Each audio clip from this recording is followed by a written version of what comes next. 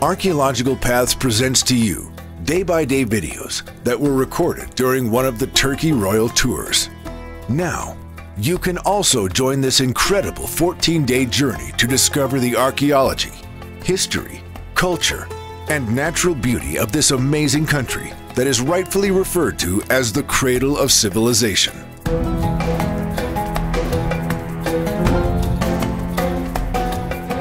Welcome to Ephesus. Right now we are in one of the most important ancient cities that was ever built. The center and city was built by wealthy Romans, and it has its own harbor and it's near a beautiful river. And it was not only the cultural center of the world at one time, but also a place very important to Christianity. According to the New Testament, St. Paul lived in Ephesus, preached here for the time. Since that time, this is a very important place for Christians.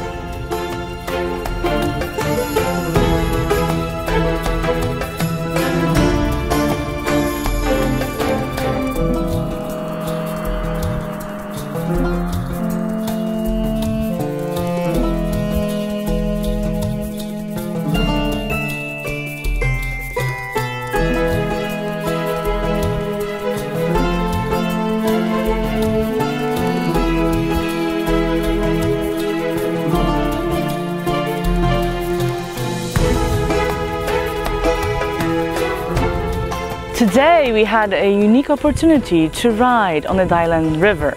At the moment we are in Kaunos, one of the cities with the rock-cut tombs that are an iconic site of Turkey, date back even till 9th centuries BC. However, the city itself dates back till 4th century BC. In Turkey, of course, there are many fascinating and well-preserved archaeological sites. Kaunos is a one-of-a-kind place in many regards. In spite of its great interest, the site has not yet become a household name on the list of dream destinations for aspiring cultural travelers, except for those familiar with its region.